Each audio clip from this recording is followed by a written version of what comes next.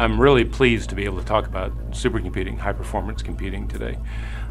Dedicated high-performance research computing and very fast communication networks are absolutely essential to supporting advanced research in the 21st century. And what we've put in place here at the University of Memphis is both.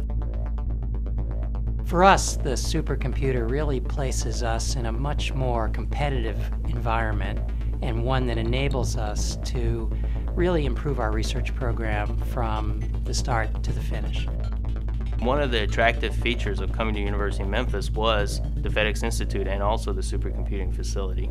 Bioinformatics is basically a combination of mathematical sciences, computational sciences, and biology to try to understand complex biological systems.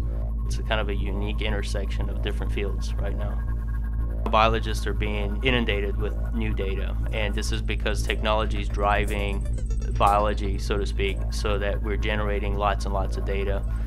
You can't really, at this point, do serious bioinformatics and modeling without access to a supercomputer. I'm a professor in computer science.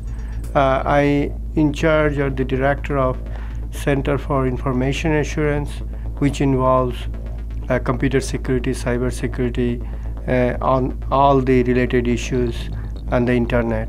We can simulate a big network environment to test the network bandwidth, the capacity of the network, also the effect of worms and viruses, how it affects the internet at large. Your processing time become significantly reduced, and also you can run many things in parallel, which is not possible in simple PCs or workstation.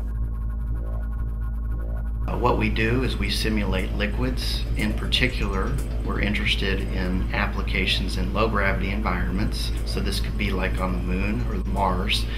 And we focus on liquid propellants. These are the things that make rockets go. Simulating liquid flows can actually be very computationally intensive. So we require large computers to run some of these problems simply because of the complex geometries that are involved, especially when we're simulating these propellants and propellant tanks. A lot of the really exciting leading edge research these days is happening at the edges, at the intersections of those disciplines. My research is in the area of computational modeling for materials and biological systems.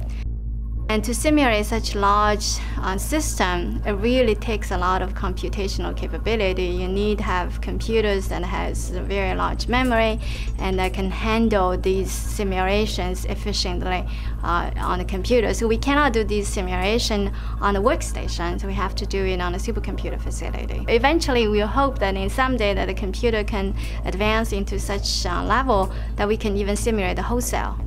So that would be really cool if we can do that. In many ways, this is our first step to move into a much higher rank of computing power on campus. And I hope that's a message to people to understand what a great urban research university is really like. And these are critical components in our quest to be seen as one of America's great metropolitan research universities by 2012. And we're well on our way to achieving that goal.